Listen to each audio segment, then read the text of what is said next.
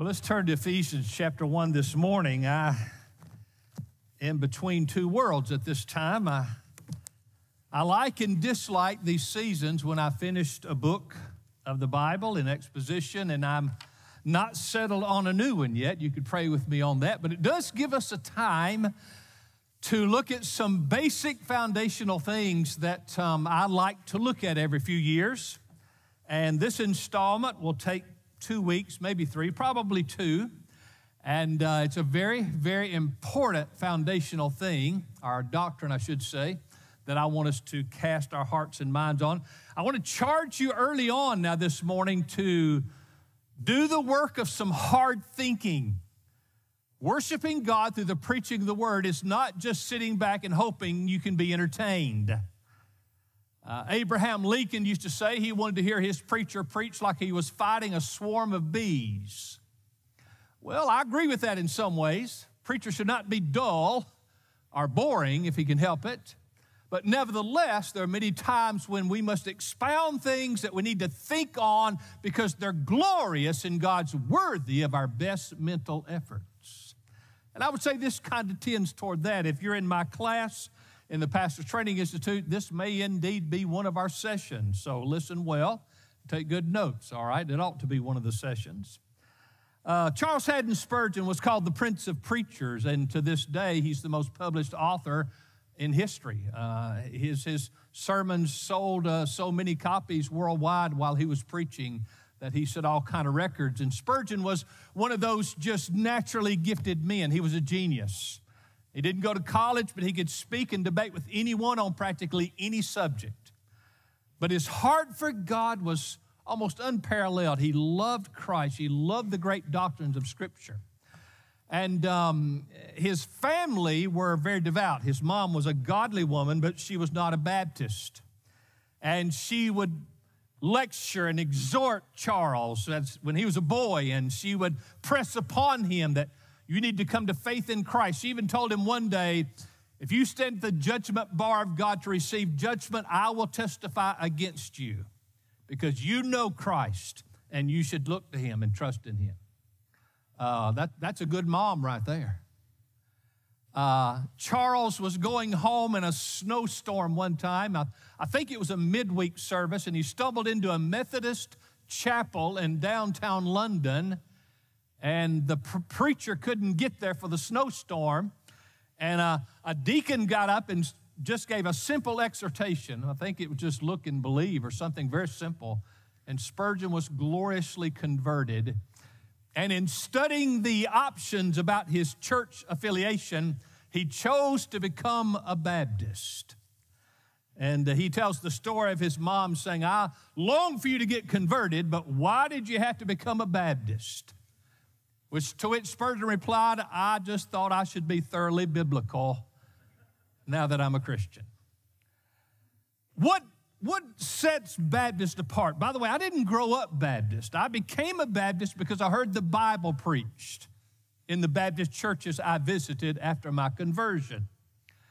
And I'm a very proud and thankful Baptist. I believe strongly in what Baptists historically have stood for and believed. That's why very proudly on our marquees out front, we have the phrase, a church committed to historic Baptist doctrine. Now, I do have a lot of problem with a lot of modern Baptists and what they preach and teach and a whole lot of what they leave out in their preaching and teaching. They veered from our moorings far too much, far too often. But historically speaking, I'm a Baptist. That's what I am. That's what I'll be till I die. And there's one key doctrine, if you will, that I think more than anything else marks us out, that displays our distinction. And I call that doctrine grace, life, glory.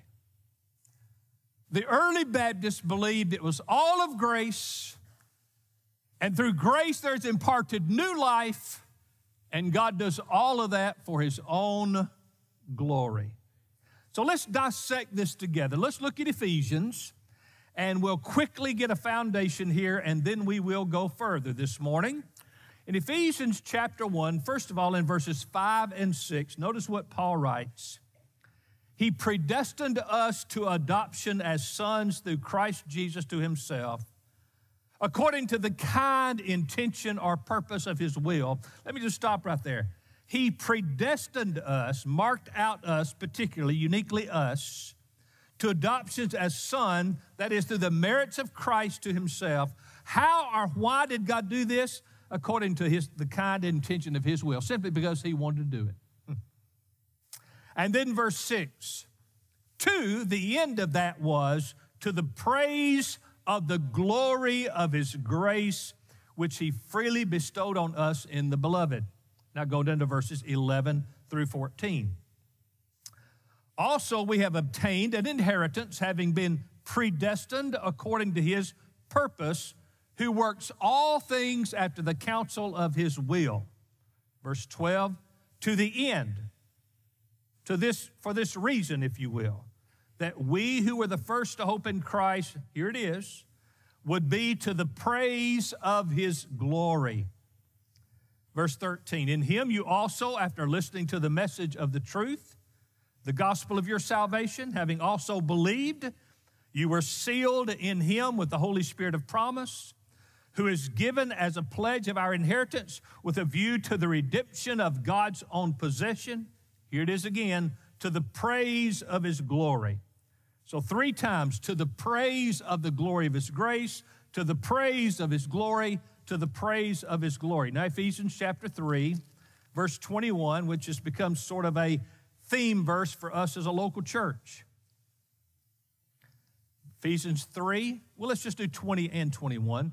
Now to him who is able to do far more abundantly beyond all that we ask or think, according to the power that works within us, to him be, here it is, glory in the church, then on a continual horizontal plane, and in Christ Jesus to all generations forever and ever. Amen. So God is radically passionate about his own glory. Grace, life, and glory. Now, some years ago, we changed our church name. And I do bump into people every now and then that says, I remember you guys used to be First Baptist Church of Muscle Shoals, and then you changed your name to Grace Life Church. Did you do that to be more interesting or to be more relational or to be more relative or culturally, relative would be a word again there, or culturally adapt or something? I said, no, absolutely not.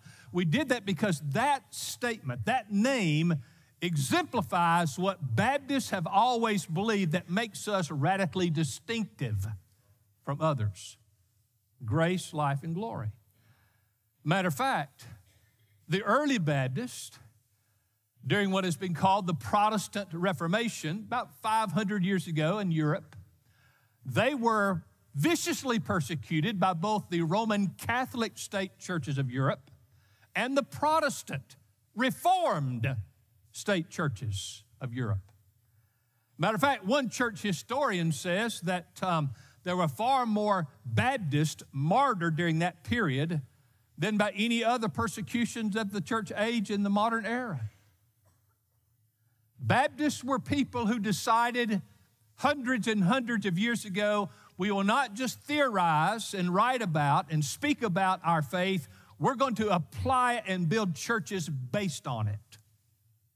We're going to literally change the church to fit our doctrine and not just have it to be something we have rhetoric about or just speak about. Now, as we talk about this doctrine, we're going to unpack it as we go along and hopefully think hard together and glorify God more because of the glorious things he has done for us. But 5 quick thoughts as we begin about this doctrine of grace, life, and glory. First of all, it is unchangeable. It's God's word. It cannot change. If you try to alter it, you do irreparable damage to it. In other words, to change part of it is to discard all of it. It's unchangeable. Secondly, it's essential. That is, if you lose the truth of grace and life for the glory of God, you lose Christianity. It is so central and foundational. It's unchangeable. It's essential. Thirdly, it's historical.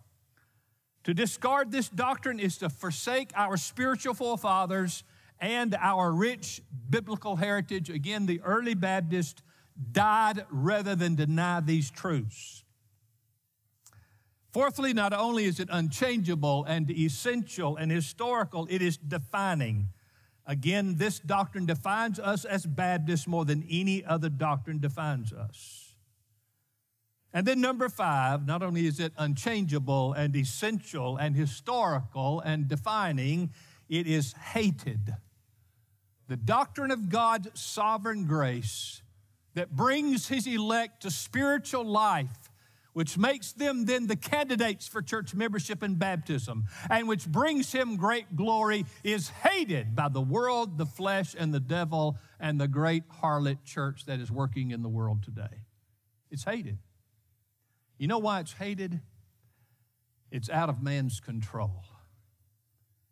It's not a system, it's not a structure, it's not an organization, it's not a method. It puts everything in God's control. Because you can't give yourself grace, you can't birth in yourself new spiritual life, and you cannot by yourself bring God glory. It's all of God. Now, continuing by way of introduction, let's define, if you will, grace. And grace, of course, is the word charis in the original Greek. It has the idea of favor. I like to amplify that and say that God in his purposes has chosen to cast a goodness toward or a favoring of some people. Matter of fact, he does that for all in one sense, and we'll unpack that as we go along.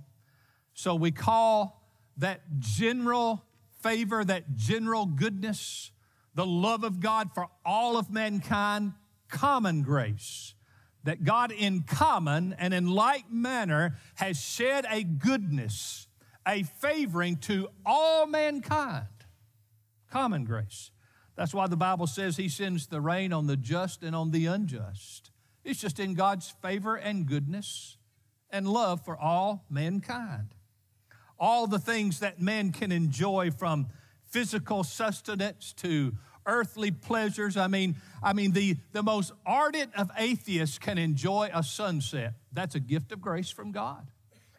And then the most devoted believer in Christ can enjoy a sunset. It's common grace. God cast it on all of us. And then, of course, there's what we call saving grace or redeeming grace.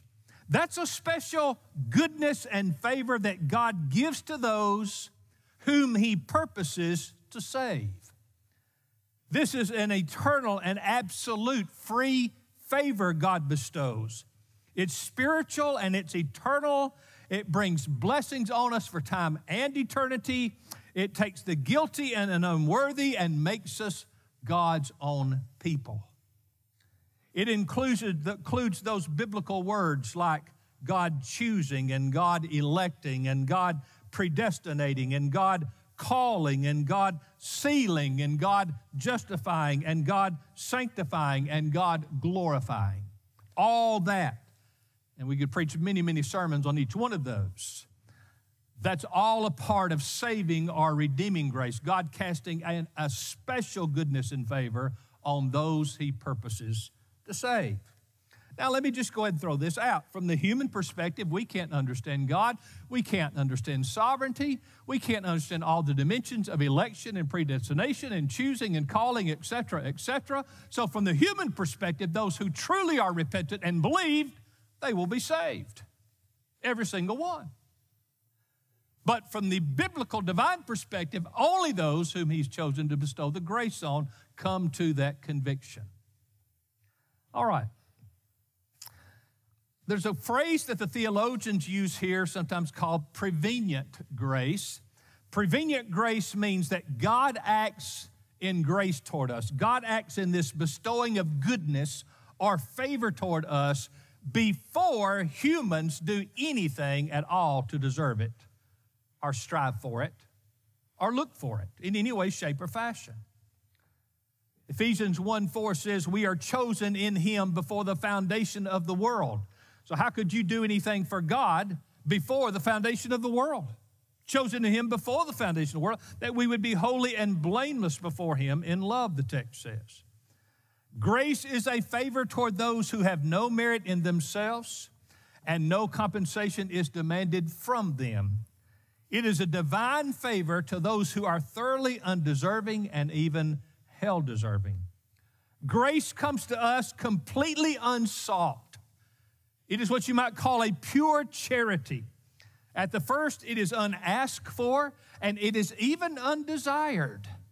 The moment you desire in the slightest way to turn to Christ, to find God, it's because grace has already acted toward you. Prevenient grace. Grace is extended to objects who have no attractiveness in ourselves that caused it to be extended to us. Banish the thought, blasphemous the thought that there was something special in you and therefore God predestined you. Some unique virtue in you and so God elected or chose you. Unscriptural and very false. Grace cannot be bought. It cannot be earned. It cannot be won by the creature. Otherwise, it would not be grace. Romans 11:6 reminds us, but if it is by grace, it is no longer on the basis of works. Otherwise, grace is no longer grace. Well, that's clear, isn't it? If it is by grace, it is no longer on the basis of works. Otherwise, grace is no longer grace. Now we continue with our introductory thoughts here, and now let's talk particularly about saving or redeeming grace. First of all, when God casts that special favor on one that he's going to make his own child, it is a favor that is eternal. It's not just set apart for time. Now, common grace only exists in time. The years you have on this earth, you're under an abundance of God's goodness and favor you do not deserve, but that ends at the death. But saving or redeeming grace continues on through all eternity. 2 Timothy 1:9 reminds us, but who has saved us and called us with a holy calling, not according to our works, but according to his own purpose and grace, which was granted us in Christ from all eternity. So it's an eternal thing from eternity past through eternity future. You've got to remind yourselves again, folks, that though there's anthropomorphic expressions about God because we can't understand an infinite, omnipresent, omniscient, omnipotent, holy God. So sometimes to help us understand, there's phrases and statements made about God as if he were like us and thought like us, but he's not like us and he doesn't think like us. He exists in eternity, not in time. So it's no stretch for God to see you as his saved one in eternity past, all the way through time and into eternity future. That's no stretch for God. That's who he is. He's eternal. So your salvation is an eternal salvation. But redeeming or saving grace, not only is it eternal, it's free. It's free. Romans 3:24, being justified as a gift by his grace through the redemption which is in Christ Jesus. Now, brothers and sisters, there are some dear and good, sweet people that I think know the Lord who want to view our salvation as something that we had something to do with. It's as common and natural to the fallen man as breathing to believe that we do something and then God does something. And if God did something, then we do something, then we get into heaven. But that's not biblical. And it's an abhorrent thought in one sense, for how can you, a depraved sinner who is by nature a child of wrath, do anything to cause a holy God to think, I'll be partners with you and I'll help you get yourself saved? So untrue. It's completely free or it's not at all. Well, not only is it eternal and free, this redeeming or saving grace is sovereign. It is sovereign. Matter of fact, keep your Bible ribbon there. Well, I tell you what, don't keep your Bible ribbon there because we're not going back there. And go to Romans right quick. Would you go to Romans chapter 9? Romans chapter 9, and let's look at verse 11. You see, for 4 weeks we didn't turn in our Bibles, did we? You've gotten rusty on me. Now we got to turn this morning. Romans 9, look at verse 11, if you will. For though the twins, this is Jacob and Esau, for though the twins were not yet born, you can't do anything before you're born, by the way, and had not done anything good or bad, so that God's purpose according to his choice would stand, not because of works, but because of him who calls. Now that's sovereignty right there. Before they're born, before it was even possible to do good or bad, but in God's choice. Jacob I loved, Esau I hated. And who are you, old man, who talks back to God? And then let's go to 11:5. Of course, we're hitting on topics that could have numerous sermons preached on them. Romans chapter 11, verse 5. In the same way then, there's also come to be at the present time a remnant. That's the church. That's the saved ones. Ecclesia, church, means his called out ones. He's called out a remnant from this world. At this present time, a remnant according to God's gracious choice. A choice that came out of his grace to give favor and goodness on a particular group, if you will. And then you can just listen to this one, Hebrews 4:16. Let us draw near with confidence to the throne of grace, so that we may receive mercy and find grace to help in time of need. Church, I want to tell you something.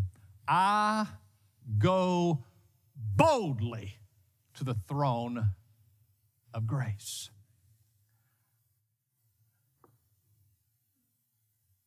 Where else are you going to go? Where else are you going to go? You going to go to the throne of judgment? You going to go to the throne of justice? Are you going to go to the throne of righteousness? You are a sinner already condemned before a holy God. But if the throne is a throne of grace, you can go boldly with all of your weakness, with all of your failness, with all the pollution and corruption and wickedness and depravity of your sinful condition. You can march boldly to Jesus as he sits on a throne of grace. Come, you sinners, seek his grace, whose wrath you cannot bear. Flee to the shelter of the cross and find salvation there. Oh, you can come boldly to this throne. But here's what I want to point out. Notice the word throne. If it's a throne, then it's a sovereign. Those always go together. In the ancient world, and this is, of course, written in the ancient world, the throne that they had in those days was always a sovereign. He had the king on the throne had the power of life and death. He just speaks the word. You're going to live, you're going to die. Well, so it is with our God, even much more so. You could see in this text, not only is it a throne of grace, it's a throne that is marked by grace. The characteristic, the attributes of his throne is that it is a throne of grace. And if grace reigns on the throne, then grace is sovereign, as the one who sits on the throne is sovereign. Sovereign means it is his perfect, righteous, and proper. Let me say it again. It is purpose, righteous, and proper, that he acts on his own will without any influence from any outside party. Nothing deters him. Nothing sways him. Nothing changes his mind. He is sovereign. He acts independently, absolutely. Ooh, that's good news. I'm glad somebody didn't slip up and whisper in Jesus' ear, "You sure you want to save Jeff Noblet?" I mean, think of all the choices you've got. He's not a real good choice. You don't know the junk he's going to have to dig out of, the unpacking he's going to have to do. And those poor people in Muscle Shoals are going to have to let him grow up as their pastor. You know what you're going to put those people through. And Jesus says, I'm sovereign. Nothing else, no other opinion, no other ideas, no committees, no groups, no potentate, no authority, no assemblies, nobody influences me at all. And I've chosen my throne is a throne of grace. Throne of grace. Grace is on the throne, and if grace is on a throne, grace is sovereign. Therefore, grace is dispensed by sovereign decree. You say, Pastor, I still can't wrap my mind around that before the foundation of the world, God sovereignly chose to cast this special favor and goodness on some and not cast this special favor and goodness on others, to which I can only respond is, He's sovereign. It's for His own purposes. And as Paul points out, in redundancy, it is for His own glory. His own glory. You see, grace is not on the Walmart shopping shelf. Grace is not an item we can examine, we can handle, we can look at it and then choose it if it suits us. No. Grace is on the throne of the universe, and it is bestowed when and on whom the perfect, powerful, beautiful, sovereign one chooses to bestow it. Now, all men are born as unrepentant and unbelieving rebels against God. All of us are. Unrepentant and unbelieving rebels against God. Matter of fact, go to Romans chapter 3 since you're already there. Go back to Romans chapter 3, and we'll look at verse 10. Now, we're going to tie all this together about the unique distinctiveness in church history of Baptists, but you need to get all this first. Romans 3:10.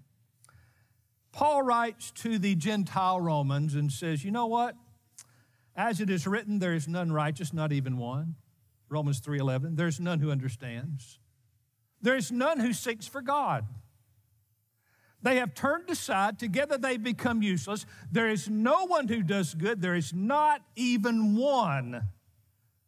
Man, their throat's an open grave. Out of their throat and their tongue they keep deceiving. Last phrase, verse 13, the poison of asp, a deadly viper, if you will, is under their lips. His point is it comes out of their mouth because it's the content of their heart. Their throat is an open grave. With their tongues they keep deceiving. The poison of asp is under their lips. Verse 14, whose mouth is full of cursing and bitterness. Generally speaking, verse 15, their feet are swift to shed blood. Pastor, we don't have all that much bloodshed. Yeah, we slaughter unborn babies by the millions. Just because they're inconvenient. And a woman being pregnant is the most blessed honor and glory God's given womanhood. We've listened to the lies of hell to say that somehow this precious unborn baby is in my way and is expendable. Not singling the ladies out, but that just shows you how depraved mankind is. That we can do that with sophistication and honor. We've fallen so deep in our depravity, we now even have women marching in the streets celebrating the slaughter of their unborn babies.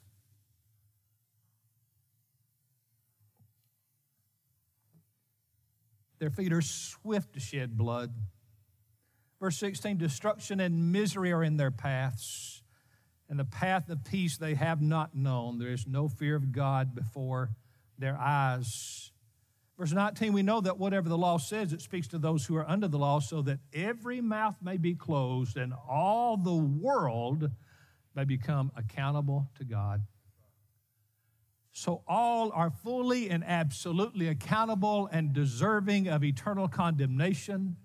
And the sovereign one who sits on the throne has such love and goodness that he dumps out in a continual fashion this common grace of goodness and favor on all of mankind through all the ages. And by the way, if anyone ever, listen to your pastor, If anyone ever under this common grace will confess their sins and turn in faith and embrace Jesus Christ, they will be saved. Under common grace, the universal call goes out to every single one who has ever lived. If you will confess your sins and believe on the provision and the promise of my Son, you will be saved. I believe in a universal call to salvation. But since Adam walked the earth, up until this morning at 11:23 a.m., not one under common grace has done that. Not one. Not one has done that. Not one person under common grace has confessed and repented of sin and come to Christ.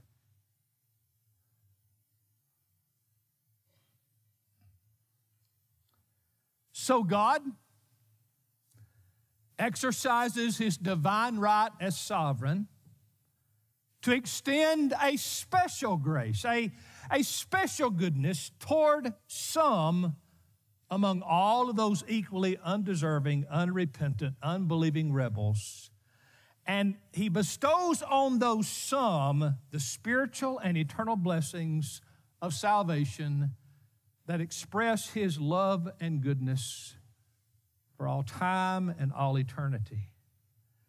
No wonder Paul writes to the Ephesians in Ephesians 2:10, and this is something in the flow of the Greek language. It's something of a crescendo point. It's an exclamation building on all the glorious things he said already. And that's in Ephesians 2:10 when he says, "For we are his workmanship."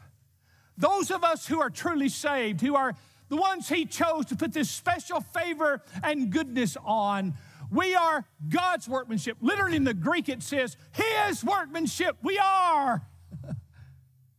What a work God did. That you're sitting in here this morning wanting to hear this kind of preaching. Do you understand? That's not normal. That's not natural. That's not what you would naturally want or desire.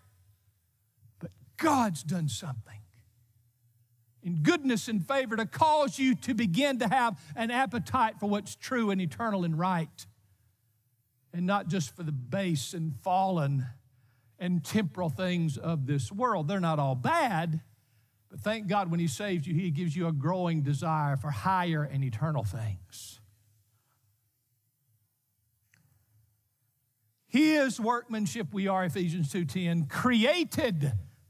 When he casts this favor toward us in time, there's a time when he recreates us. Created in Christ Jesus for good works. We join local churches. We serve God together, which God prepared beforehand so that we would walk in them. Let me throw this out at this point. In the balance of biblical truth, the best way to saddle up on this thing of God desiring to have a people, now listen to me, is not that God looked down from heaven and said, oh my goodness, every one of them has sinned and disqualified themselves. Oh my goodness, I've got to come to their rescue. So I'm going to send my Son to rescue some of them. No. The best balance of biblical truth, here's what happened. Before the foundation of the world, I knew what they were. I knew what they would do. I knew they all were wrath-deserving sinners. And before the foundation of the world, I have marked out for myself a people, an ecclesia, some called out ones. And so since they're already mine, but they can't be with me because they're too rotten to dwell with me, I'm going to send my Son that I've foreordained to do this, to redeem them and make them become qualified because they've been mine already. They're just not worthy of being with me until I get them cleaned up and fixed. You see, the cross is not an ambulance sent to the scene of an accident. The cross was foreordained that God the Son, Jesus, would come rescue the children God has known in his heart before he ever made them. You remember my phrase that I love to tell you? One of the reasons we know that God will never stop loving us is because God never started loving us. He's always loved us with a saving, redeeming love. Now, you go outside of this church and people hear about your pastor's preaching, and they're troubled by it. I mean, God forbid somebody try to preach to you the whole counsel of God. Preach safe stuff. Stuff fallen men are comfortable with. I hope my preaching makes you uncomfortable, but puts you in awe of God.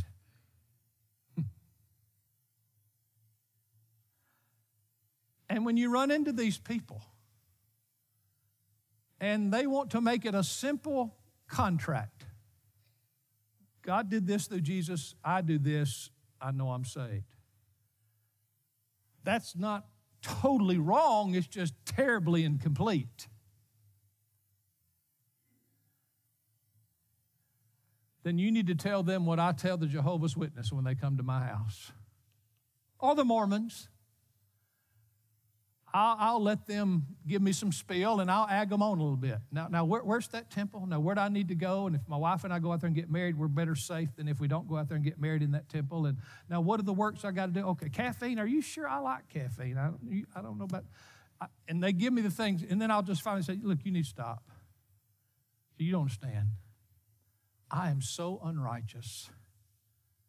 I am so deeply stained and corrupted and polluted by sin.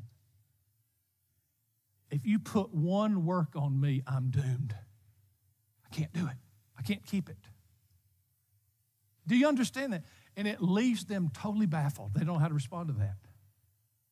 Totally baffled. I say, I can't do that. I can't keep those works. If it's not the sovereign decree of God, through a chosen sovereign grace, I'm completely shipwrecked. And I think from time to time I've gained a serious ear, a hearing. Have you understood something, folks, when you share your faith? Everybody wants to know how bad you are. They really do. They want to know what a rotten scoundrel you are. And by the way, you are. You are. Just give them Romans 3:10 and say, that's me. That's me. And if it's not a free gift of grace, I'm sunk. So all you've done is come to my house and depress me with all of these works. Then I'll smile and say, but somehow in the great goodness of God, I've cast all of my hope on Jesus and his work on my behalf. And that's my hope. Would you like to hear more about that? Well, let's see how close I am to that spot in my notes where it says end here. Okay? I'm pretty close, all right? Let's do this and then we'll be done, all right? That was our introduction. Roman numeral 1. What's funny about that? Don't you love God? There's nobody like him. You know what I love about God? He's nothing like you and me. He's just radically different than us. Don't ever sit under a preacher who makes God look like a superior person to what you really are. Like God's our buddy, he's just better. No, he's not. He's holy.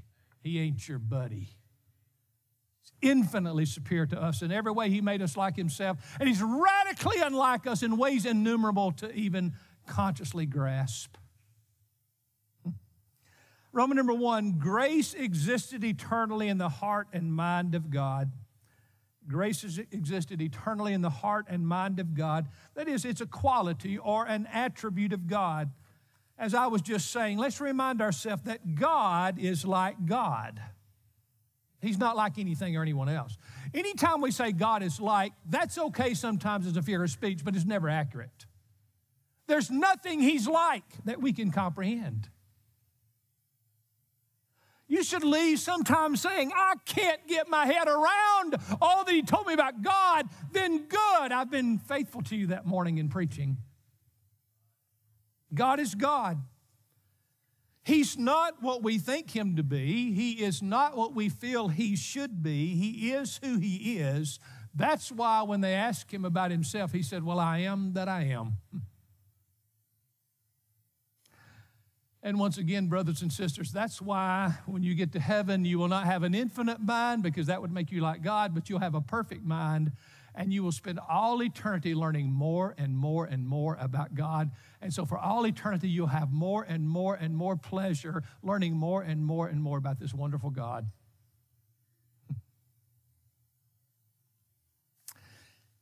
His attributes are not separate from his essential being. In other words, he's a God of grace because that's who he is. He didn't just say, I'm going to turn on grace. I'm going to have to learn how to do this grace thing. No, he's a God of grace and special divine goodness and favor because that's who he is. It's in his very DNA as a figure of speech. Grace existed in the heart and mind of the Godhead before it was displayed in the world through the work of his Son. Grace is an aspect of his essence, the essence of his very holiness. Grace is a part of his essential power and his wisdom and his beauty. Grace is a part of his desire. He desires to rescue his children who are unworthy sinners because it's a part of who he is. Grace is a part of his wisdom. Grace is wrapped around in wisdom because in wisdom, grace was prepared to have a plan to reach us lost sinners. Grace is a part of his will, and in grace, he willed to do what was right and righteous through his Son, Jesus Christ, to save us. And grace has power. It's intermingled with his power to execute the plan through the Son, Jesus Christ, that the children might be saved. So it existed eternally in the heart and mind of the Godhead. A, it's an attribute of God, and B, grace in the counsel of the Godhead. Now again, we have to do this in an anthropomorphic image, if you will, of God the Father communicating with God the Son about what they were going to do, because we can't think of it. We're not capable of grasping the communion and the communication of God the Father, Son, and the Holy Spirit. But Ephesians 1, 3, and 4 said, Blessed be the God and Father of our Lord Jesus Christ, who has blessed us with every spiritual blessing in the heavenly places in Christ. So it's the Father and the Son, just as he chose us in him before the foundation of the world, that we would be holy and blameless before him in love. God's sovereign choice was that he would bring all to eternal salvation who he loved and knew before the world began.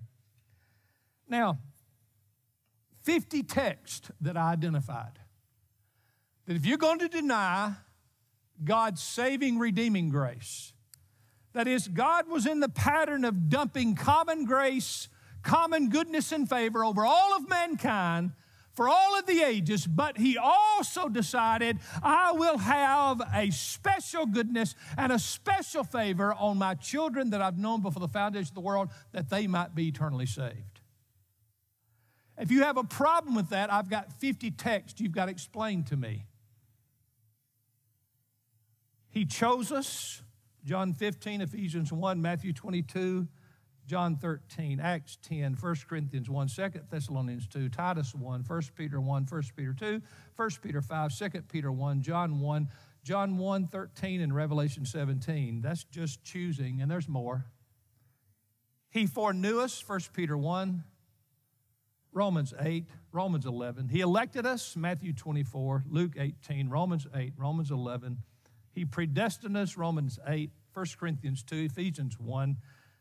In grace, he called us, Romans 1, Romans 8, Romans 9, 1 Corinthians 1, 1 Corinthians 1, 1 Corinthians 7, Galatians 1, Galatians 5, Ephesians 4, Colossians 3, 1 Thessalonians 4, 2 Thessalonians 2, 1 Timothy 6, 2 Timothy 1, Hebrews 5, 1 Peter 1, 1 Peter 2, 1 Peter 3, 1 Peter 5, 10, 2 Peter 1, John 1:1, in grace he justified us, Romans 8:30, in grace he sanctified us, 1 Corinthians 1, Hebrews 10, and in grace he glorified us, past tense, Romans 8:30. In grace he chose us, in grace he foreknew us, in grace he elected us, in grace he predestined us, in grace he called us, in grace he justified us, in grace he sanctified us, in grace he glorified us. As the eternal one, he already views you as his glorified one because he put on you, cast on you a special goodness and divine favor. If you would go to John 6 right quick and we're done. John chapter 6. John chapter 6. Look at verse 37. John 6:37.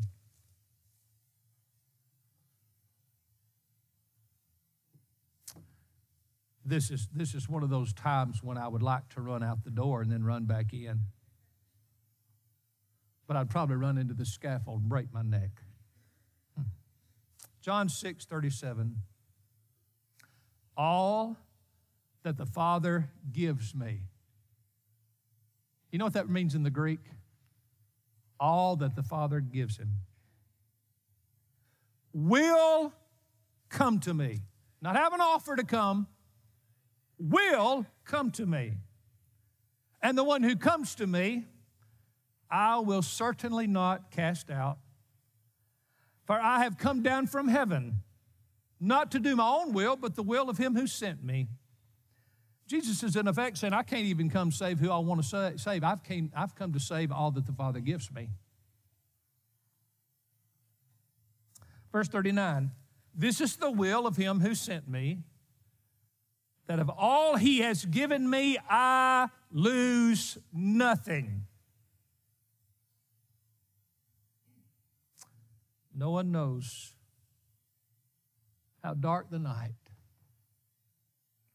or how deep the waters crossed ere he found his sheep that was lost. Whew. They were already sheep. They just weren't in the fold. So he sent Jesus and said, gather them up. I've marked them out. You go get them. And Jesus said, well, if you've marked them out, I'm going to get every single one of them. I'm not losing one of them. Verse 39, I lose nothing but raise it up on the last day.